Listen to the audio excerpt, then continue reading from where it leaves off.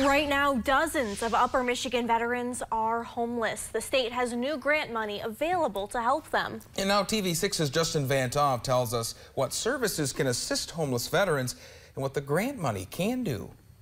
As temperatures are dropping, many are concerned about people without a place to call home, especially those who served our country.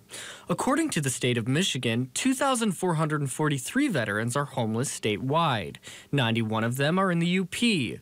Marquette County has the highest number of homeless veterans with 27. Marquette County Department of Veteran Affairs Director Rachel Woody says that number could be higher, pointing to the per capita veteran population. We rank 22nd out of 83 counties in the state of Michigan for veteran population per capita. So we have around 6,000 veterans in Marquette County alone.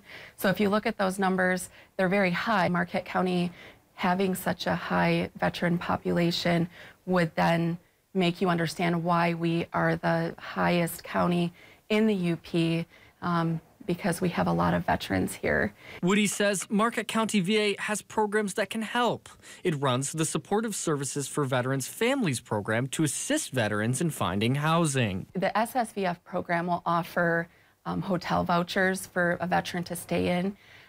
And the ultimate goal for the SSVF program is to find that veteran a place to live.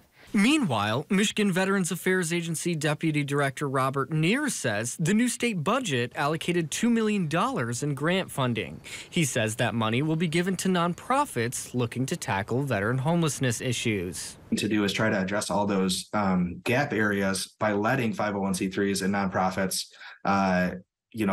be their own crisis intervention team and find ways to create new programming that addresses those gap areas. Both Neer and Woody urge anyone who is a veteran at threat of or experiencing homelessness to contact the MVAA or their local VA office for assistance. Justin Van Hoff, TV6 News.